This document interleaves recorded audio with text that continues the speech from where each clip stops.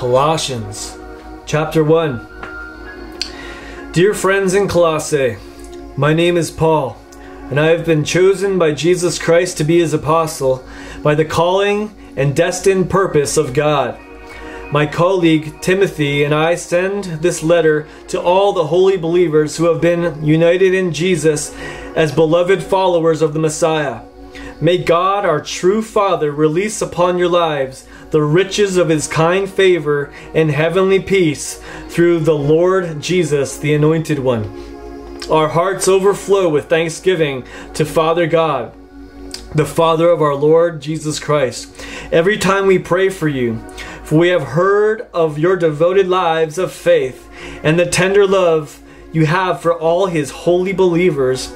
From the first time we heard about your conversation until now, we faithfully prayed for you that you would access all the treasures of your inheritance stored up in the heavenly realm. For the revelation of the true gospel is as real today as the day you first heard of our glorious hope. Now that you would have believed in the manifestation of God. This is the wonderful message that is being spread everywhere, powerfully changing hearts throughout the earth, just like it has changed you. Believers of this good news are bearing the fruit of eternal life as they experience the reality of God's grace. Our beloved co-worker Epaphras was here from the beginning to thoroughly teach you the astonishing revelation of the gospel. I can always depend on him, for he serves you faithfully as Christ's representative. He's informed us of the many wonderful ways love is being demonstrated through your lives by the empowerment of the Holy Spirit.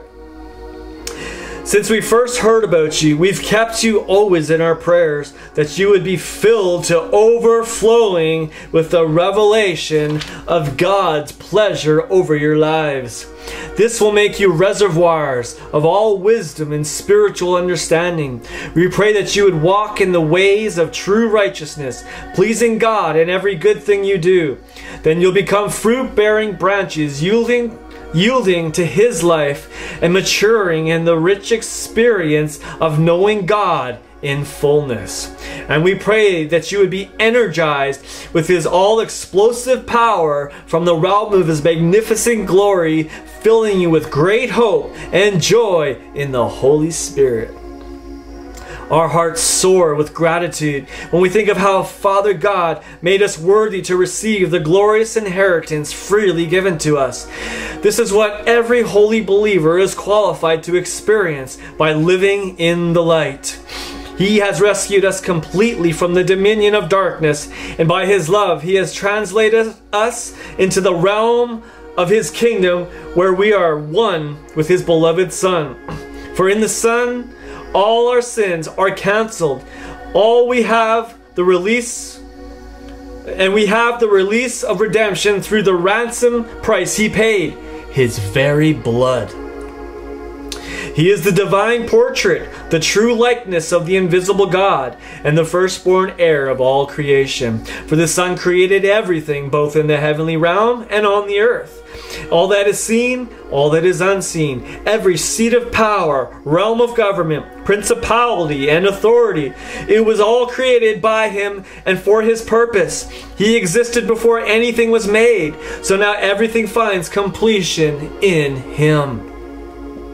He is the head of his body, which is the church. And since he is the beginning and the firstborn heir in resurrection, he must always be embraced as the most exalted one, holding first place in everything. For God is satisfied to have all his perfection dwell in Christ. And by the blood of his cross, everything in heaven and earth is restored and brought back to himself, back to its original intent, restored to innocence again.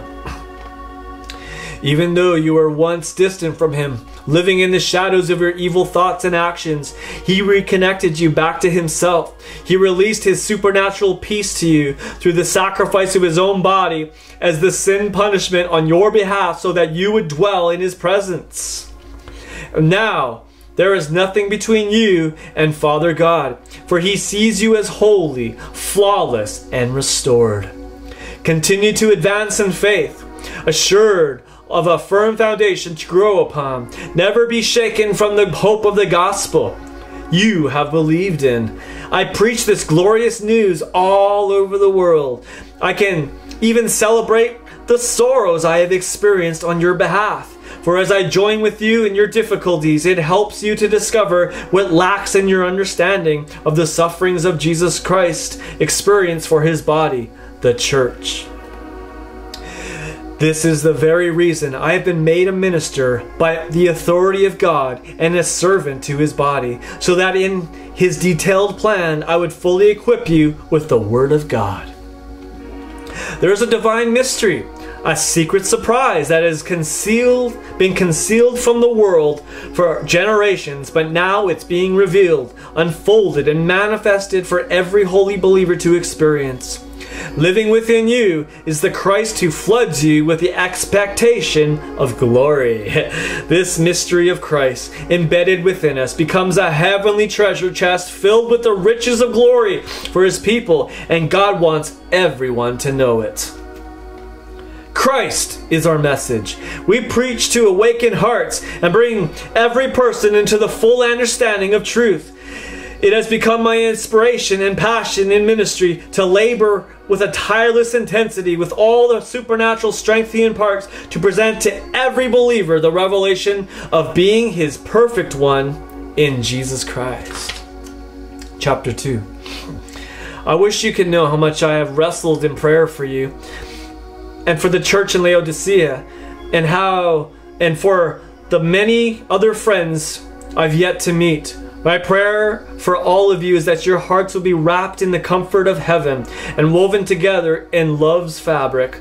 The certainty of your faith will give you access to all the riches of God as you experience the revelation of God's great mystery, Christ unveiled within you.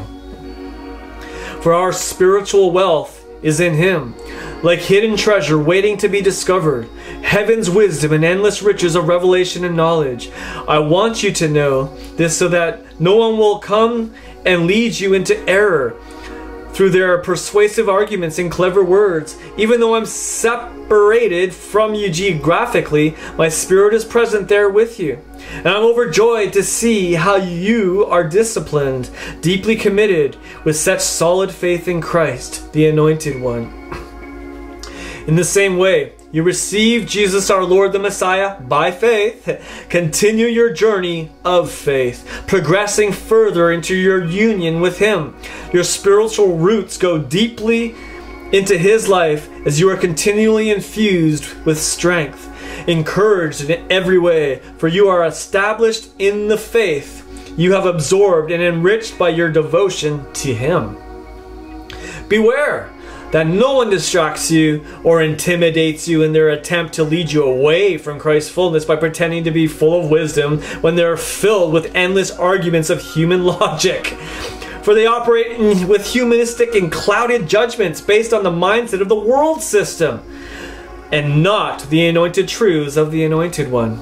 For he is the manifestation of all the fullness of divinity living in human form. And our own completeness is now found in him. We are completely filled with God as Christ's fullness overflows within us. He is the head of every kingdom and authority in the universe. Through our union with him, we have experienced circumcision of heart. Now, all the guilt and power of sin has been cut away and removed from us. It wasn't because of something good that we have done, but because of what Christ, the Anointed One, has accomplished for us. And there is more. We've been buried with him, immersed into his death. Our baptism into death also means we were raised with him when we believed in God's resurrection power, the power that raised him from death's realm. This realm of death describes our former state when we were held in sin's grasp. But now we've been resurrected out of that realm of death, never to return, for we are forever alive and forgiven of all our sins. And through the divine authority of his cross, he canceled out every legal violation we had on our record, and the old arrest warrant that stood to indict us indicted us, he erased it all. Our sins, our stained soul, and our shameful failure to keep his laws. He deleted it all, and they cannot be retrieved. No. Everything we once were in Adam has been placed onto the cross and nailed permanently there as a public display of cancellation. Then Jesus made a public spectacle of all the powers and principalities of darkness, stripping away from them every weapon and all their spiritual authority and power to accuse us. And by the power of the cross, Jesus led them around as prisoners in a procession of triumph. He was not their prisoner, they were his. Since you have been set free, why would you allow anyone to judge you because of what you eat or drink, or insist that you keep the feasts and observe new moons and celebrations or the Sabbath? All these were but a prophetic shadow and the evidence of what would be fulfilled, for the body is now Christ. Don't let anyone disqualify you from your prize. Don't let their pretended sincerity fool you as they deliberately lead you into their initiation of angel worship. For they take pleasure in pretending to be experts of something they know nothing about. Their reasoning is meaningless, and it comes from their own opinions. They refuse to take hold of the true source and honor him as the head. But we receive directly from him, and his life supplies vitality into every part of his body through the joining ligaments connecting us all as one. And he is the divine head who guides his body and causes it to grow by the supernatural power of God. For you were included in the death of Christ and have died with him to the religious system and powers of this world. Don't retreat back to being bullied by the standards and opinions of religion. For example, there are strict requirements. You can't associate with that person, or don't eat that, or don't touch that. These are the doctrines of men and corrupt customs which are worthless to you spiritually. They may appear to possess the promise of wisdom in their submission to God through the deprivation of their physical bodies.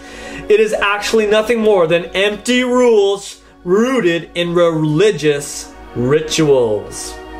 Chapter 3. Christ's resurrection from the dead is your resurrection too. This is why we are to yearn for all that is above.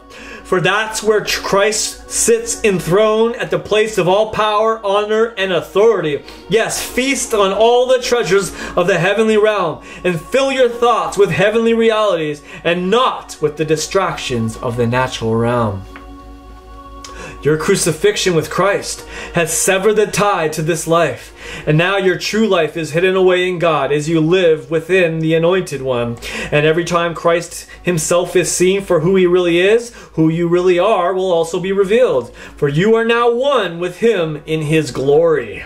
So consider your life to this natural realm as already dead and buried. Live as one who has died to every form of sexual sin and impurity. Live as one who has died to diseases and the desires for forbidden things, including the desire for wealth, which is the essence of idol worship. When you live in these vices, you ignite the anger of God against these acts of disobedience. That's how you behaved before you were joined to Christ. You once were characterized by your evil deeds, but now it's time to eliminate them from your lives once and for all. Anger, fits of rage, all forms of hatred, cursing, filthy speech, and lying. Now that you have embraced the new creation life as the true reality, lay aside your old Adam self and its masquerade and disguise. For your new creation life is continually being renewed into the likeness of the one who created you, giving you the full revelation of God. In this new creation life, your nationality makes no difference, or your ethnicity, education, or economic status.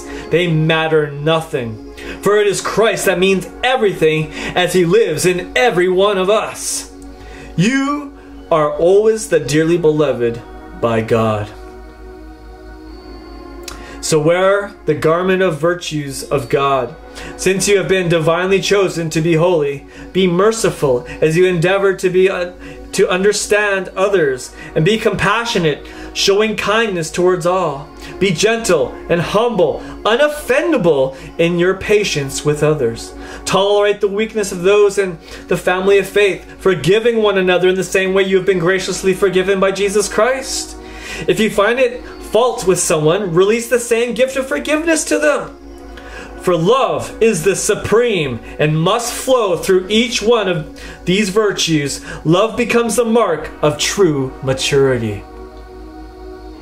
Let your heart always be guided by the peace of the Anointed One, who called you to peace as part of His one body. Always be thankful, overflowing with gratitude for your life union with Christ.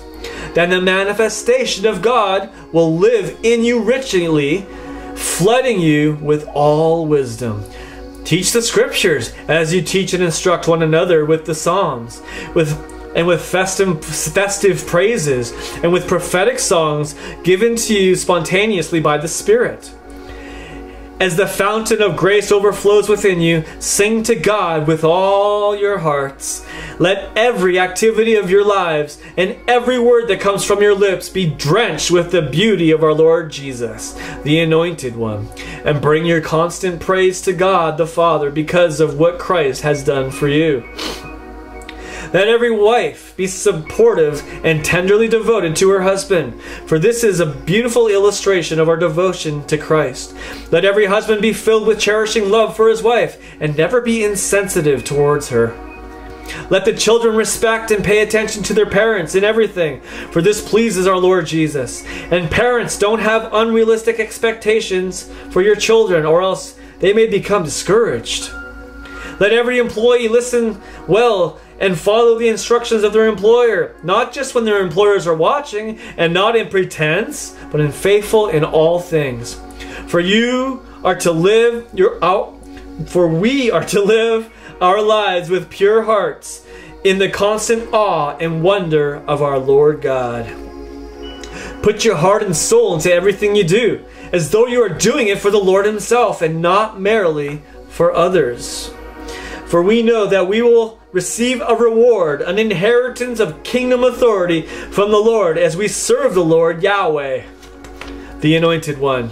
A disciple will be repaid for what he has learned and followed. For God pays no attention to titles or prestige of man. Chapter 4. Employers, treat your co-workers with equality and justice, as you know that you have a Lord and Master in heaven who is watching you. Be careful to pray as intercessors who are fully alert, giving thanks to God. And pray for me, that God will open a door of opportunity for us to preach the revelation of the mystery of Christ, for whose sake I am imprisoned. Pray that I would unfold and reveal fully this mystery, for it is my delightful assignment. Walk in the wisdom of God as you live before the unbelievers. Make it your duty to make Him known. Let every word you speak be drenched with grace and tempered with truth and clarity, for then you will be prepared to give a respectful answer to anyone who asks about your faith. Now let me tell you about what's happening with me. I've sent Tychicus to you so that he could find out how you are doing in your journey of faith and bring comfort and encouragement to your hearts. He comes with my recommendation, for he is a beloved brother in Christ, a faithful servant of the gospel, and my ministry partner in our Master Yahweh's work. I have also sent Onesimus, who is from your city, to return to you. He also is a beloved, faithful brother who will inform you of all that we're enduring in Rome. Aristarchus, a fellow prisoner here with me, sends you his love, and Joshua, who is also called Justus, along with Mark, the cousin of Barnabas, also send you their loving greetings. You have already been informed that if Mark comes to you, receive him warmly in Christ. These three men are the only Jewish converts to Christ who have aided me here in the work of the kingdom of God, and they have been a great blessing to me. Epaphras, who is also from Colossae, sends his loving greetings. I can tell you that he is a true servant of Christ, who always labors and intercedes for you. His prayers are filled with requests to God that you would grow and mature, standing complete and perfect in the beauty of God's plan for your lives. Epaphras has such great zeal and passion for you and for those who are from Laodicea and from Hierapolis. And Luke, the beloved physician, sends his warm greetings to you, and Demas also. Continue to pray for the peace and blessing of the believers in Laodicea, and pray for dear Nymphas and the church that gathers in her home. Once you read this letter publicly, please send it on to the church of the Laodiceans, and make sure you read the letter that I wrote them. Be sure to give Archippus this message. Be faithful to complete the ministry you have received from the Lord Jesus, and don't give in to your problems until they yield the victory God intends for you to have. Now, finally, I, Paul, write this with my own handwriting, and I send my loving greetings to you. Remember me in my imprisonment, and may the blessings of God's grace overwhelm you. Love in Christ, Paul.